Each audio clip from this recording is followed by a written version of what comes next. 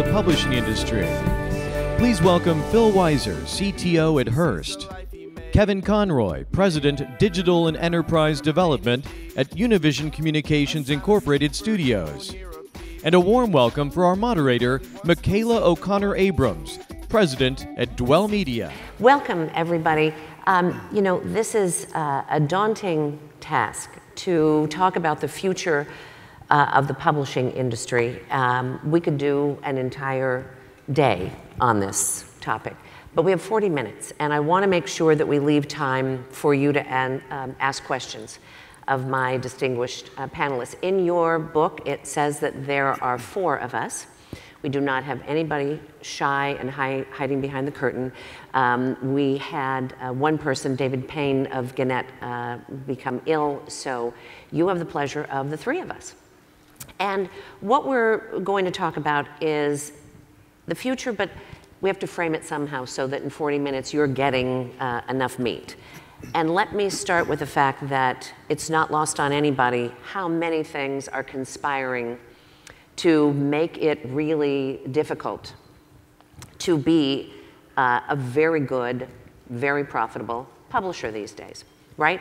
We've got the post office going out of business. The newsstand industry hasn't reinvented itself in several decades. You will have only to go to the newsstand retail conference, which used to be about 2,000 people, now about 250 people, and they all still wear lots of gold chains. But that's not an editorial comment on anybody. And then we've got that crack-like addiction to advertising, which caused us to keep up very high circulation levels, which really weren't terribly profitable. So we though have trailblazed. We are paving the way for a future, and my incredible panelists are going to be talking about that with us today. So I have the honor of being joined, as you already heard from the voice of God, by Phil Weiser, CTO of Hearst. Both of these gentlemen, I should preface a little bit, started and did amazing things in music. And, you know, they were reminding me that that was a whole lot harder because of the model changing overnight, and it made me feel much calmer after talking to them both, that, wow, that was really hard. This is not a big deal. So let's just put our big girl pants on and get moving in this transformation. We didn't say it quite like that. No, he didn't. He didn't, because I run HR at Dwell Media, so I... at any rate, back to Phil. So also was CTO of Sony, had started his own company, Liquid Audio, and then Kevin Conroy, President of Univision Interactive and Enterprise Development, which says a lot about what it is to be really kind of, I'm putting this on your shoulders, you are the person leading the innovation and the transformation. So, what we all have in common, you heard that I'm the CEO of Dwell Media. I am definitely the little speedboat around these 2 battleships. But we have 10 platforms, and we have spent the 14 years that we've been in business literally focusing on a community of people, not on a platform. So we'll talk a little bit more about the fact that the 3 of us have a lot in common from the standpoint of we're in violent agreement that we have world-class brands, amazing communities of very loyal people engaged in those brands, and content engines that are journalistically at the top of their game and arguably are the reason why people come to those brands in the first place. So why haven't we led the way, you know, from the beginning? What really have been some of those challenges? Well, transformation is on the way, and what I will pose to my panelists is, given that one could say the brass ring is the confluence of content, community, and commerce, what is it that you're doing to lead the way, Phil, and why haven't we been the forerunners? I mean, why haven't we been the trailblazers at first, and what are you doing to do that? And maybe you can talk about the 9 trends that you've identified that affect publishing. Sure. Well, I joined Hearst about 2 years ago, and I'm the CTO, but I kind of view myself as a bit of an entrepreneur in residence as well. And it was the first time that Hearst had brought in someone to look across all their media properties. We have broadcast television stations, about 29 that cover 23% of the US population. We've got many of the top magazine brands in the world, from Cosmopolitan to Elle onward. And then we also have a large number of newspaper businesses. And what the company recognized was that all these businesses were converging. And the technology and societal shifts that were hitting all of us were going to transform all of these businesses in very similar ways. And in fact, these businesses that were distinguished previously by the mode of communication to the consumer were all going to have the same mode of communication in the future. So we had to really think about what the core value proposition was to our audience going forward. So what I do in the company is look at these major technological trends. The cloud coming in. So we think about the cloud. It's some amorphous discussion about compute moving out into the network. But what that means is that new entrants have very low barriers to entry to come online. So you think about Greenwald, who had released the Snowden documents. It was about 8 weeks ago that Pierre Amadère, who's one of the founders of eBay, got together and said, I want to start a new news organization. 8 weeks later, they launched this product in the market. So it's amazing how quickly our competitors are springing up with interesting new forms of content. And that's the sort of thing where, as a #1 goal for Hearst in general, I always talk about one thing. It's being agile and moving faster and leveraging technology to enable that. And that's really what I'm doing across all the businesses, and really the key driver for a company has been around this type of innovation. And we look at several trends. One of them is this lower barrier to entry for new entrants. The fact that things like content marketing and native advertising necessitate a breaking down of the barriers between editorial and publishing. So in the journalistic community, and certainly in the magazine environment, there's a very rigid wall between sales and content. And you can't live in that world anymore because new entrants don't play by those rules. And like companies like BuzzFeed, which fortunately we're an investor in, their core business model is integrating content from brand and advertising partners directly with content that they're creating, and that's how they drive their business, because the concept of the ads being here and the content being here is going away. So that move toward content and native advertising is a big trend. Another one's video. You can't be a publisher and you can't communicate with consumers unless you've got video as a core part of your communication mode. So we have to integrate video into everything that we're doing. The other big trend is around data, and we'll talk a bit about that as well. The publishers and people that reach out to consumers have to be much smarter than they've ever been. Consumers have a very high expectation that you will understand what they want when they land on your page. Independent of how they got there, you have to be very powerful with data, and that plays into what's happening with advertising. The big trend is programmatic. When now, we're seeing a dramatic shift in the advertising market where our large direct sales teams are competing with open exchanges of advertising. We have to be much more effective at sort of selling our properties in this new way, in this new medium. So the trends of data, what it means in terms of personalization, that all comes together on the devices as well. And this shift to mobile is unbelievable. In the last 18 months, across our properties, we've seen mobile traffic go from, I think it's 20%, 30%. It's crossed over the 50% point across all of Hearst's 200 million or so unique users every month. And so it's a seismic shift in the way you deliver content, because now they're not only on mobile devices, they've got new types of devices and displays, and things like Google Glass that have been coming out potentially could impact the market as well. So this mobile shifts the way that you deliver programming in a very fundamental way. So we're looking at all of that. Okay. For us, I think larger media companies, multi-brand or otherwise, I think do have some inherent challenges that pure plays don't. And having worked on a couple of different sides of this, rights holder, pure play, et cetera, it's been interesting to watch how it evolves. But ultimately, I think the approach that we've taken is that I think it was appropriate, say 10 years ago, 7 years ago, for the call it digital activities to be in a place where you could have some folks who were really immersed in that space, developing best practices, learnings to then share with larger groups of people. And I think, I think those days are just completely over. I think today success has to be really defined as digital DNA throughout the fabric of the entire company, and I mean entire company, functionally and otherwise. And if you start with that orientation, I think it helps to inform kind of how you come at this. So, our view is that, as a multi-brand company that happens to enjoy a pretty unique position with regard to the Hispanic media landscape, we look at it and say, well, really the mission is to evolve, transform the company to becoming a modern media company and everything that modern means. And if you have to talk about cross-platform, it gets awkward.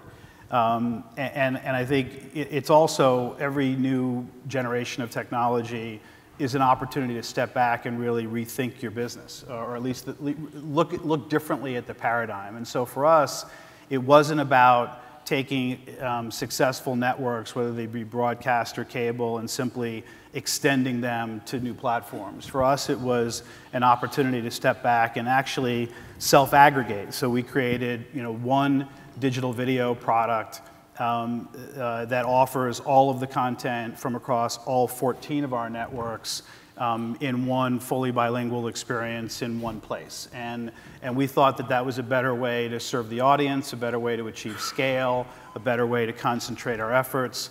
And then that's called Uvideos. And we did the same thing for audio, a product called Euphoria. And they've really become the organizing principles, if you will, for how we then really motivate, our entire company around a different way of thinking about how to express our content in a digital age. The other big one, Phil just mentioned mobile.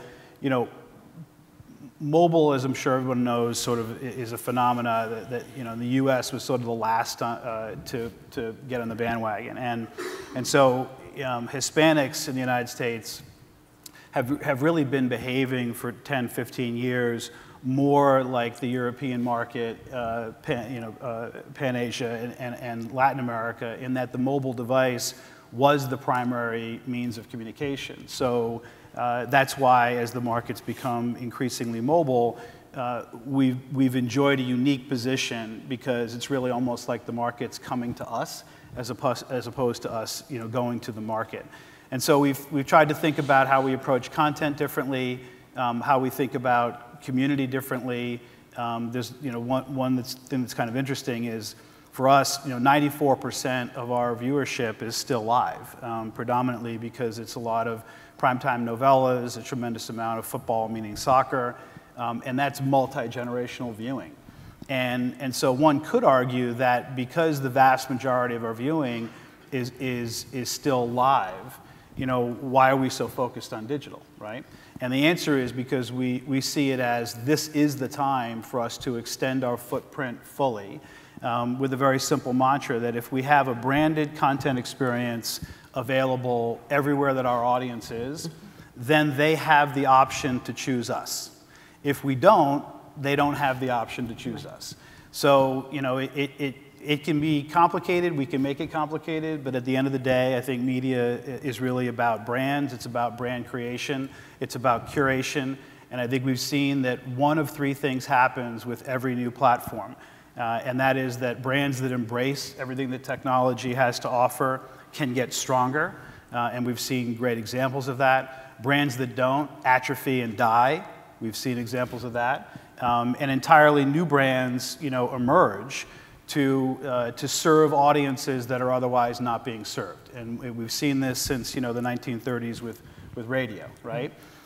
So I look at it as, I'm genuinely excited, because I feel like, unlike the experiences that we had some years ago in the music business, where it seemed to happen overnight, it seemed to be completely disruptive in what was, really a kind of a primitive business model, right?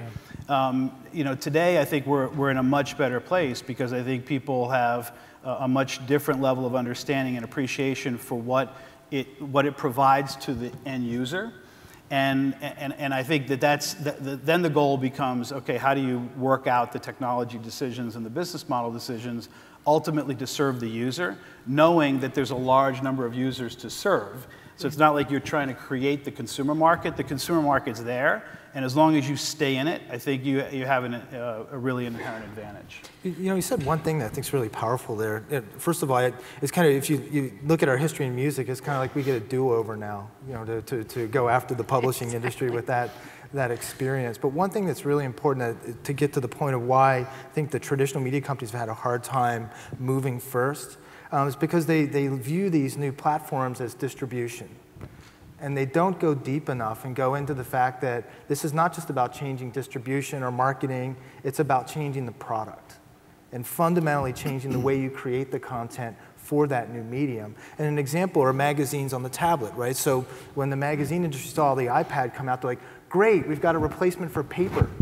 And they just built the same thing and threw it onto glass with the same experience. And it's kind of like in the first days of film, right? They just put a camera in front of the stage and put on a play, and that was the medium. We haven't really transcended that as an industry yet. And I have this sort of dream of a high-def, streaming, interactive magazine experience. And we're getting there, but it's not something that's made it all the way through to the editorial process, as you know, and that's a fundamental shift. So getting to Kevin's comment about digital DNA, saying you're going to be digital first or you're going to be mobile first, but still, when you go back to the editorial suite, you're creating to optimize the image you're putting on the newsstand to drive newsstand sales. That's a bit what we went through in the music industry, where the whole promotion department was geared around getting a disc jockey to spin a single. And then one thing we did in the music industry, say, well, you're not going to go to Tower Records anymore. You're going to go to Cupertino and figure out how you're going to get promotion on that new platform. And I think that shift in editorial and sales is something that the industry, traditional companies, haven't quite grappled with yet. And I think the publishing community, all forms of publishing, I think could legitimately make the case some years ago that there were some very specific sort of technological impediments. And I think that was legitimate for a period of time. I don't think that argument holds at all today. I don't think the issue really, while obviously technology will continue to evolve, I think there are some really fantastic solutions, both that have been developed in-house, third-party. I'm a big believer in third-party solutions. So I just don't think that that's anywhere close to being the gating issue it once was. So it really shines the spotlight squarely on the decisions that I think the publishing community really can control. So you can't play dodgeball anymore, right? I mean, there's no rock to hide under anymore, because now it's really about, okay, how are you going to extend your brand value proposition? How are you going to serve the audience the way the audience wants to be served? How are you going to build products with great design? And ultimately, how are you going to be able to measure and monetize those experiences however you choose to monetize? And I think that should squarely be the focus of the discussion, less so on the technology side, only because I think the technology community has done a pretty terrific job developing a set of solutions that allow publishers to scale whatever choices they make. One interesting, if I can just build on that, one interesting thing about motivation in the music industry, going back to that again, one thing I had to do at Sony Music when I was building the digital business there was create basically a parallel Billboard chart. Because all the record label heads only looked at Billboard and they only cared about where they were on that chart, and digital wasn't counted.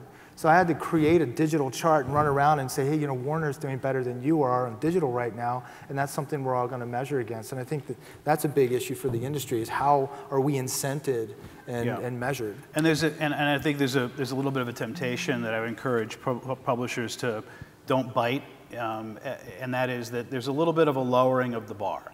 And so in the interest of gaining scale, there's a little bit of people willing to sort of lower their standards in order to accommodate whatever the set of circumstances are, whether it be the demands of an advertiser or otherwise.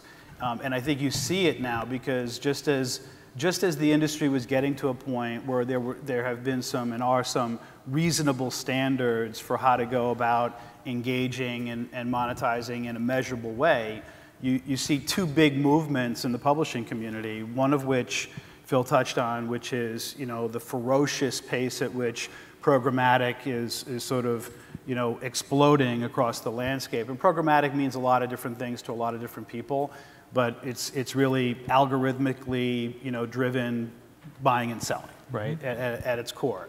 Now, the great promise was that it would really find, water would find its level, and that it would have an accretive effect, not just a devaluing effect on inventory. The reality is today we're seeing CPMs go down more than they're going up, and then what you find is people trying to counter that by embracing things like native advertising, and there are a lot of different flavors of native advertising, but it really means custom content to deliver to an audience an experience to serve, a marketer's objectives. And so you see this tension of, the sort of algorithmic forces driving down the value of inventory, and publishers then trying to compensate for that by trying to create these native experiences to support, premium. And all I would say is, at the end of the day, my perspective is premium wins. And there's sort of a shocking dynamic where I think people are moving in a direction away from premium because they're trying to keep pace.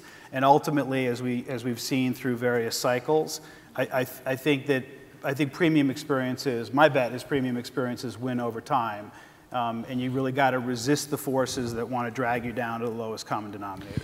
So I want to also add to the editorial piece of this, because there's the American Society of Magazine Editors, there's the used to be Magazine Publishers Association. Mm-hmm. It's now the Association of Magazine Media Professionals, isn't that right? I have no idea. I mean, go with it. Right. And their whole goal is to help the industry navigate rough waters from postal reform all the way to the codes of ethics for journalism. And in many ways, those very things have been the reins or the bridle on our ability to move forward in a demonstrable way. Because there was always great conversation at the American Magazine Conference and at the digital summits that, we have to protect that content. We have to protect journalism. We have to protect, what really is content and not paid advertising. And we've spent so much time protecting it that we truly stopped leading the way. And so now we're being dragged into it, whether we like it or not. And I think that we now see, certainly with both of your companies and a few others, a real path forward that isn't like a zero-sum game. It's not like, okay, well, we're just giving up, and there's really no such thing as objective reporting and honest-to-God journalism and editorial. It's just all, kind of thinly veiled advertising. I think the news field is particularly challenged. It is. Because the whole sort of definition of what's news and how, and basic news practices like fact-checking, I think that's why you've seen the emergence of organizations like the News Literacy Org, which is, I think, doing a great job of trying to, educate at high schools and colleges and sort of bring back, find the right balance, because it's, we are in a very different kind of news gathering and reporting environment technologically, but that doesn't mean that basic fact-checking has to go away, right. Well, as a journalism major, I am now on the board of the Cal Poly Journalism School because I do see it as a dying art. What I want to do is help reframe the fact that we're not trying to stop the innovation, we're just trying to understand where its place is and still have a good future. But let's go to the fact that just even between your two companies, we're talking about literally hundreds of millions of eyeballs across all your platforms. Mm-hmm. Let's add me, and then we get 100 million plus a couple million, if you add Dwell Media.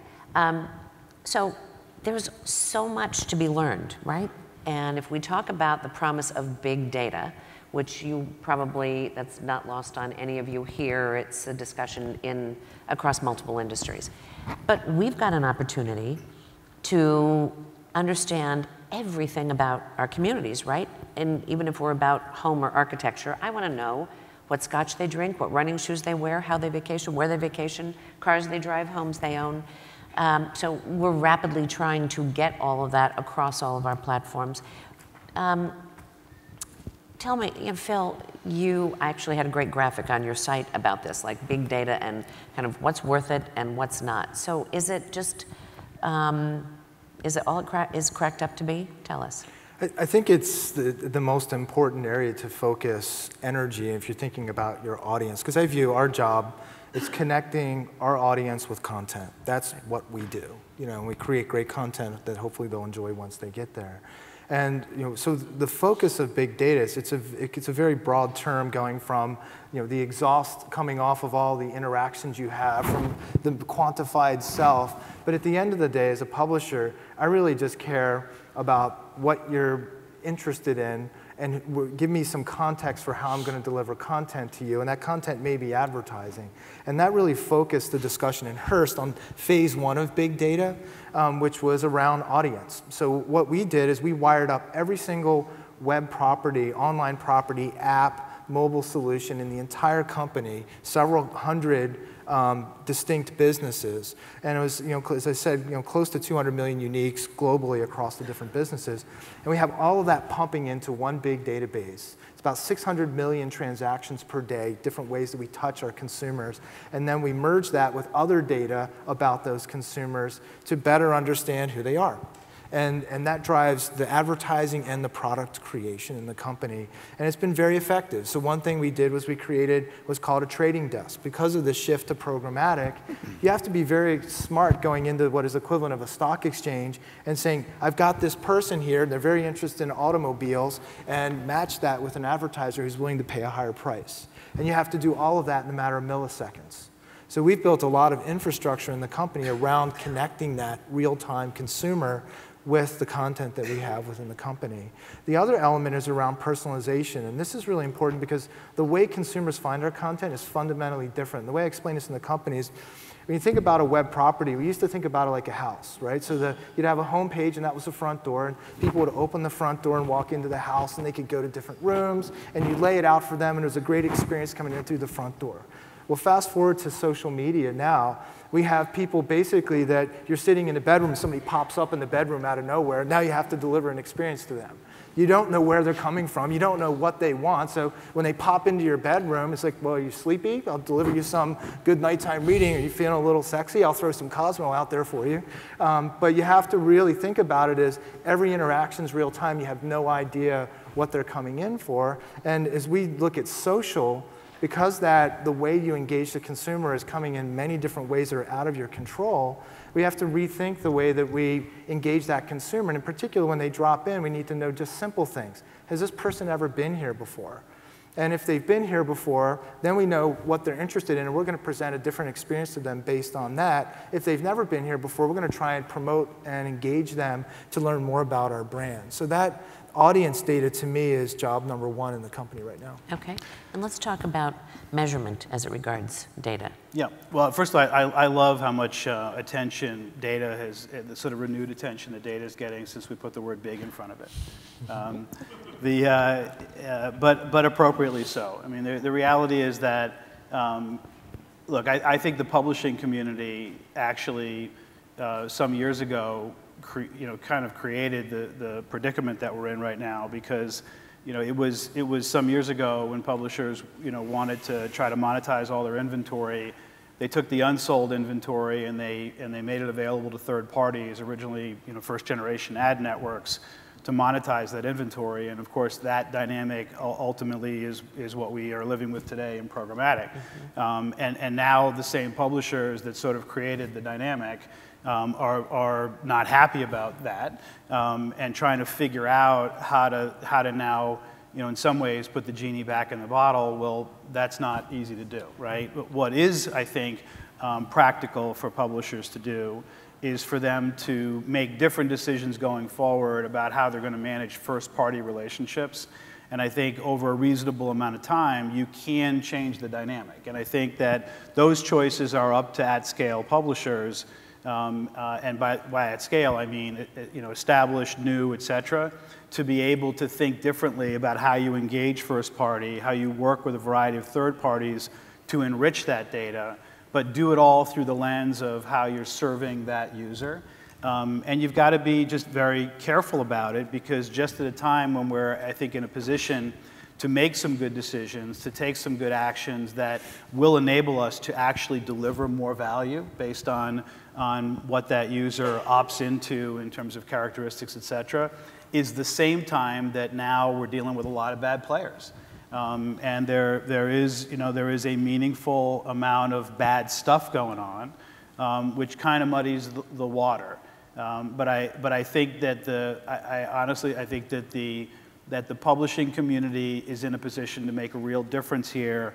But this is one where I think the community really needs to work together in the appropriate ways to move this forward, and put us in a better position to be able to measure what matters. So to your point about measurement, the good news is it's come a fair distance. I personally feel like the digital industry made a big mistake about 15 years ago in setting itself up as something standalone in contrast to other types of media. And I think the minute that decision was made and that dynamic was created, that the digital industry, and that there was going to be a digital economy that was going to compete with traditional media economies, I think it was a mistake. And I think we're dealing with all of that now, because ultimately, of course, no consumer, I would imagine, certainly not anyone in this room, spends all their life on one form of media. Right. The reality is that it's a blended experience across device, across platform. That's always been the case, even going back to the days of traditional radio and linear television. So the notion that people were going to compartmentalize their lives was flawed at the outset, and the measurement path sort of began down that trail, right? And now we're at a point where we're actually really trying hard to, I think, look at things more holistically, which is the only way to really measure what's going on, and to understand the accretive effect of one form of media on another. And I think the real value creation is in being able to discern what is accretive. And so, my plea is for all of us engaged in value creation on whatever side of the table we sit. Let's shift the dialogue, let's shift our attention, let's shift what's happening in the measurement community to focus on and discern what's accretive, and get out of the business of trying to set one form of media up against the other, because I don't think anyone wins in the end with that approach. Well, and not to mention the fact that all of our companies and many, many other companies not here are all about creating these solutions across all platforms and not selling banners and pages and booths if you have events, but really being able to put together meaningful programs that give a partner demonstrable evidence that what you're doing with the brand or brands really does work. Yeah. And so then trying to break that all up and say, no, we're going to measure this bucket this way, and kind of put it back to a Chinese menu. Well, dollars go to eyeballs, right? I mean, right. Let's say dollars go to targeted eyeballs, right? Mm-hmm.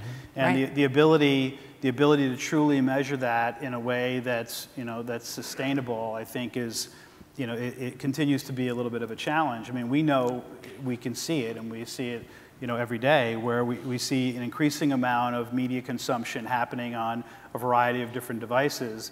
And yet, I'm glad that the big, measurement organizations are really addressing this, but it's not happening fast enough, right? Because, I'm sure we're all using tablets to consume media.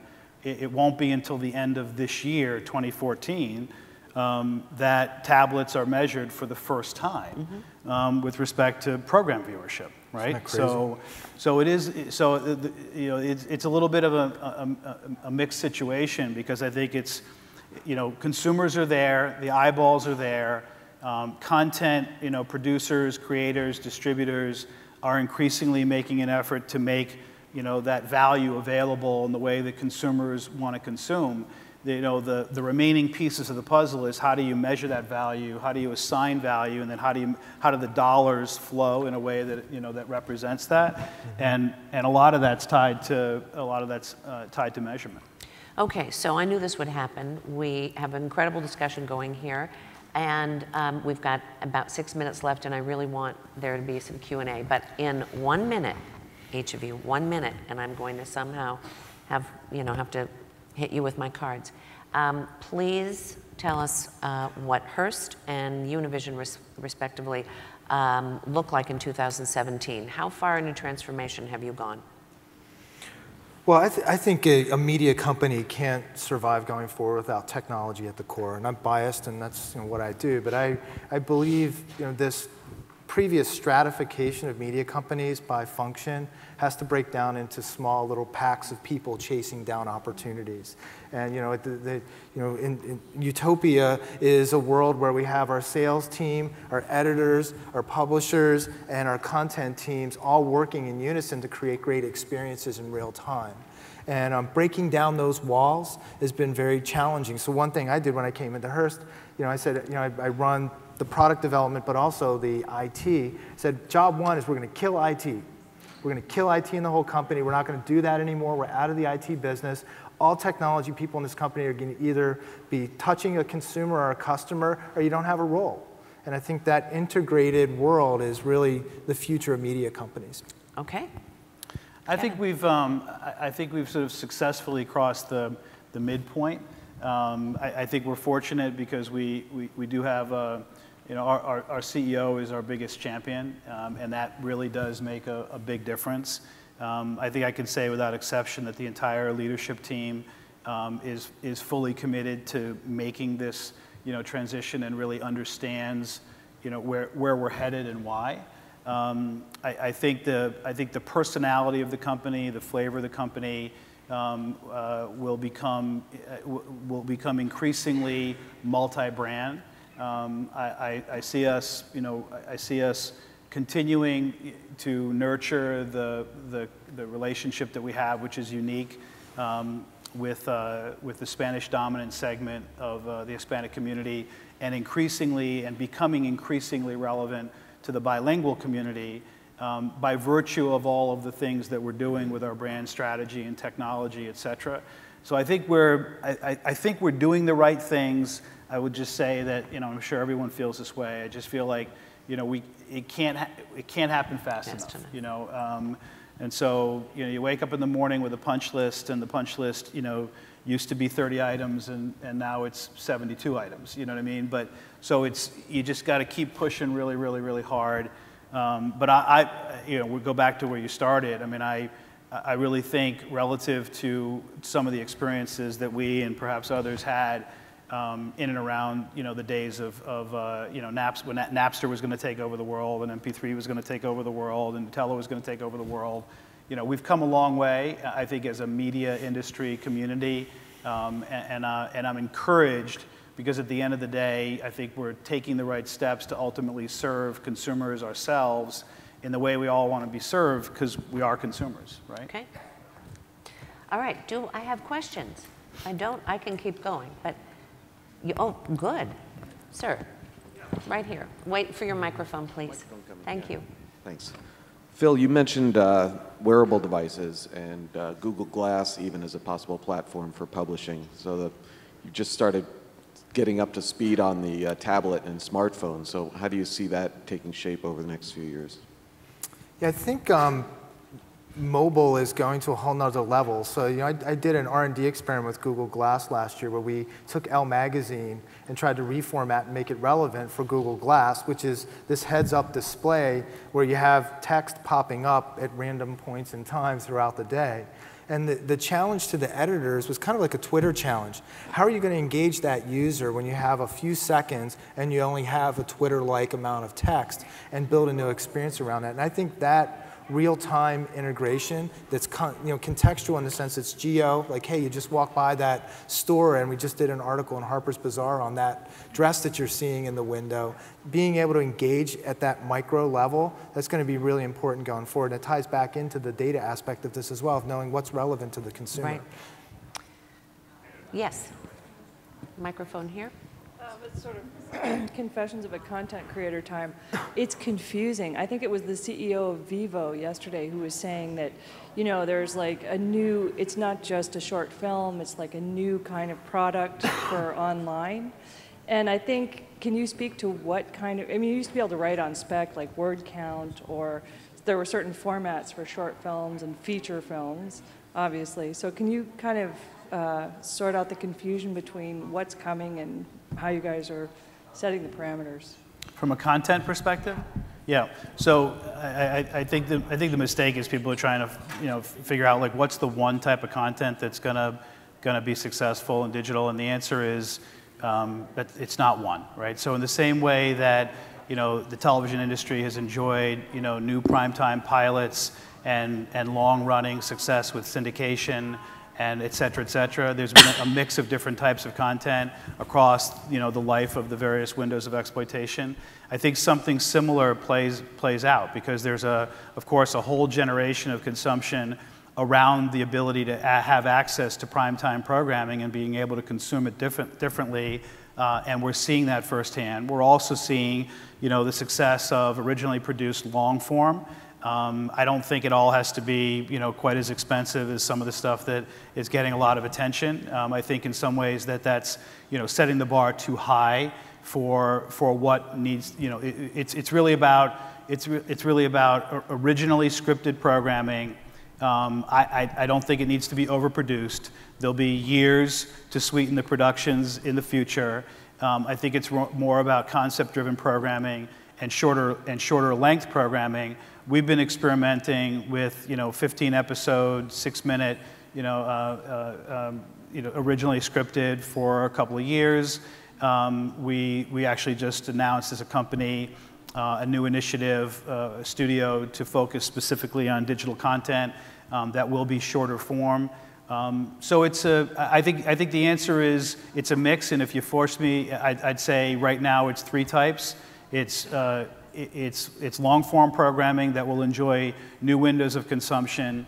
It's ancillary content around stuff that people are really passionate about, which is kind of a fancy way of saying the DVD extras of 15 years ago, which continue to be incredibly relevant around shows that people are passionate about, and originally produced short-form programming that can either tie to the storyline of full-length scripted or be completely standalone and independent. And if I were betting my own personal money, I'd bet on those 3. Just an example of that, just interesting, this blur between film and television. We just produced a miniseries, The Bible, with Mark Burnett. It's one of our companies. And it just recently, we took the miniseries that aired on television, we recut it as a movie, and we're releasing it this month as a movie. So the lines between these mediums is really getting mixed up. So I'm as confused as you are. I mean, one of our originally produced sort of short novellas for the web ran as a 15-part, 6-minute, and then we edited it as a 60-minute show for prime time. Okay, we have time for one more question. Yes, you had your hand up. I used to be associate publisher of a magazine that was very successful and didn't go digital fast enough, so it doesn't exist anymore. But I love magazines, and I subscribe to about 20. The business model that's confusing me is I subscribe to the magazine, and I get it in print, and some magazines want me to pay for an additional digital magazine to see the same issue on my iPad. Now, it seems like gradually everything is going to transition over to the iPad and no paper. But why do they think that people are willing to pay twice for the same item instead of giving that away and gradually getting rid of the paper? And I get many of Hearst's magazines, by the way. Yeah, this is an ongoing debate inside of our company.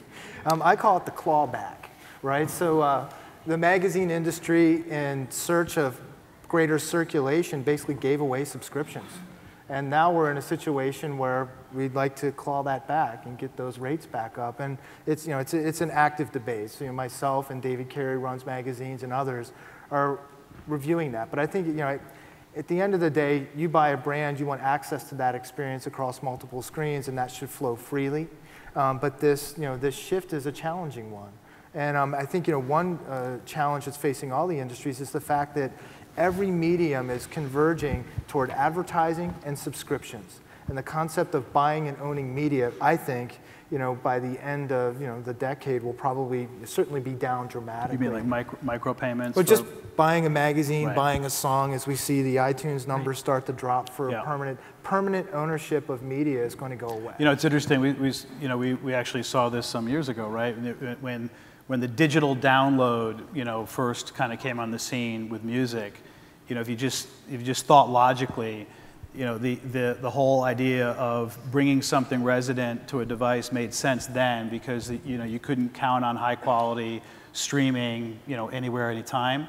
But logically, over the arc of time, if you could stream something high quality, regardless of device geography, et cetera, and have instant access to it through a streaming model, why would you ever download anything, right? And you're starting to see that, although the pendulum has swung. Because at one time, everyone felt like, no, I want that I want whatever that piece of content is to be resident on my device, when it doesn't really matter whether it's resident on your device as long as you can access it instantly whenever you want. The other thing, let me just add that one of the reasons that magazines are doing that is because they're in the midst of this shift of what is considered again, an antiquated way of selling advertising, and that's rate base. So in order to do that, and digital subscriptions do count in the audit, but they count only if they're paid. So they don't now count unless the publisher says you're paying $30 for your magazine and $5 of that, and they have to state that is for the tablet. If they don't, then they're not allowed to count it. Again, it's kind of an antiquated method, and they should just be giving you access. But goes back to this whole measurement and the way in which we do things. Well, the challenge is, right, if you make it frictionless, then you have the opportunity to capture 100% of the addressable audience onto a new platform. Right. If you introduce friction, you're going to get breakage. Well, they're going to go to a different magazine medium that's geared toward that experience. It's not going to be us, so it's a real challenge. Okay, so we're about 6 minutes over, and I'm sure that our panelists are hanging around for a few minutes before we take planes home, but thank you so very much. I hope this has been helpful. Thanks. Thank you. Thank you to the State of the Publishing Industry panelists.